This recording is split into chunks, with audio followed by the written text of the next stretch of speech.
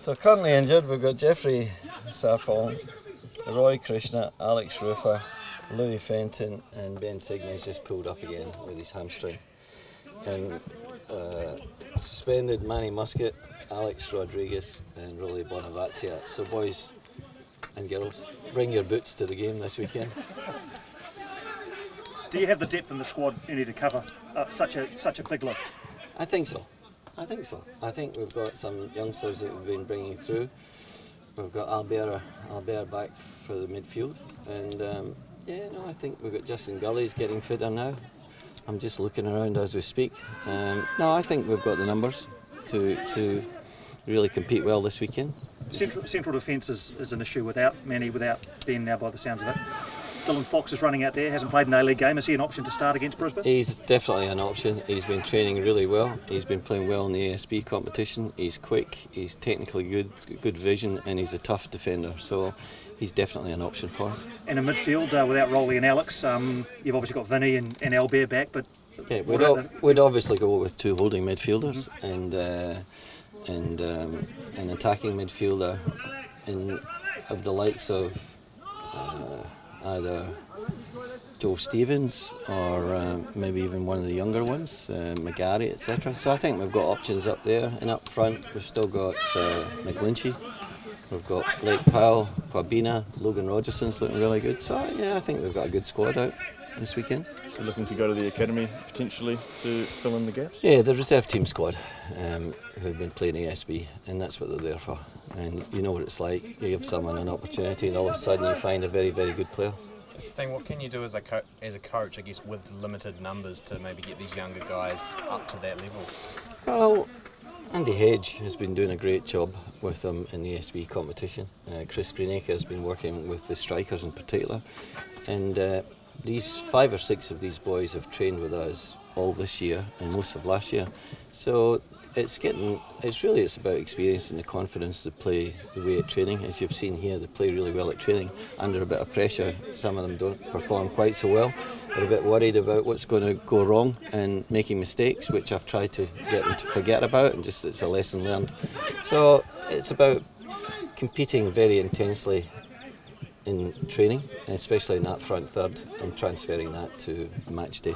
I guess it's not an ideal situation coming off 2 losses, wanting to play top team like Brisbane with these numbers, I guess. No, it never quite works out. Look, this is halfway through the season. We've got a great medical team, we've got a great fitness team. They'll be working hard to get everyone back to full fitness.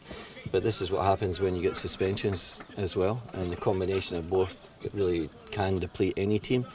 But that's why you've got a secondary group of players ready to come in.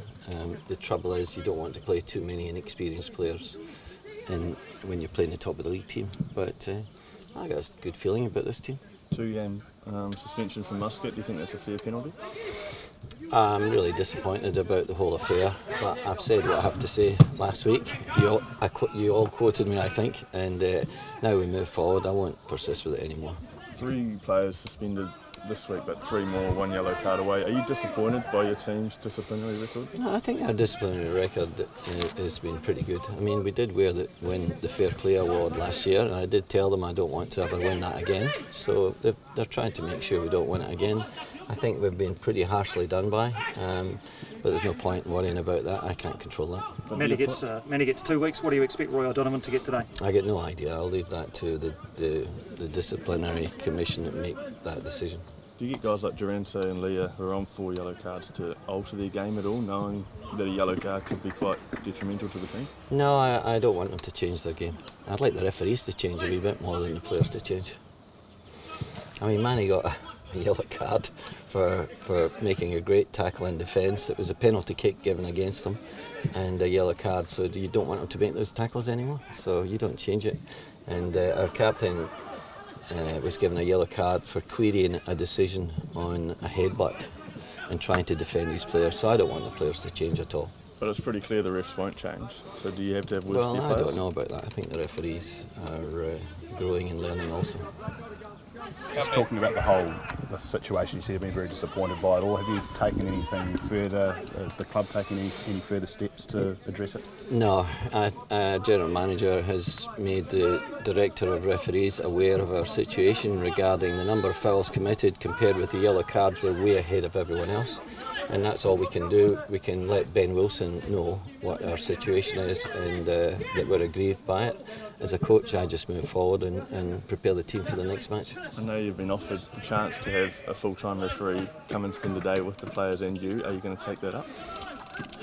When was that offered? Well, that's what the FFA told me they've offered you.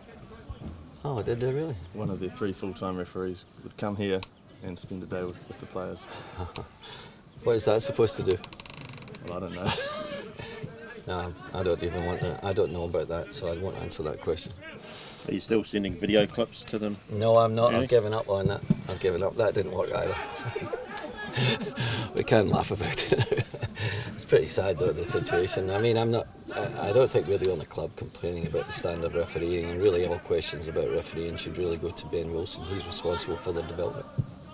Back to injuries, Krishna, how bad is he? 4 weeks minimum, because he has to see a surgeon. I think they may not operate, but he has to go on a special cast and he'll be out of action for a while. Plus he's got an ankle injury. So I've been told 4 weeks for Roy. Sigmund looked pretty disappointed to come out of training. Is that looking pretty bad? Yes, it does. We've been taking him along, bringing him along very slowly and very progressively, but without overdoing it. But as soon as he went into a game, it pulled again. He looks like he's going to be a long-term injury, and I feel for Ben.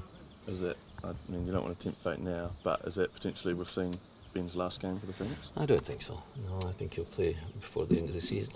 He told me he's got to play 2 more games to get his bonus, so I've got to deal with him. I'm not supposed to say that, am I? Probably not. The board would like to know that. No, Ben's 100%, or he'll come back. We've got another half a season to go through, so another 14 games, he'll be back.